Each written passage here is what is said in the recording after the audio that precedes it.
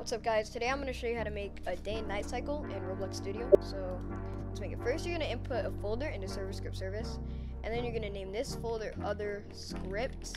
We're going to input a script by clicking the plus in a script. Then we're going to say local lighting equals game and get service lighting. Then we're going to go down 2 lines, while true do. Then we're going to say wait 0.01.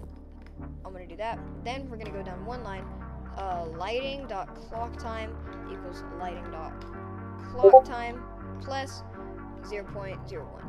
So that's all, and then you're going to click this and you're going to watch the sun, and as you can see, it works. And so once it does this, the moon's going to pop up on that side from right here. So let's wait, and yep, it pops up. Anyway, that's all for today's video. Thank you for watching.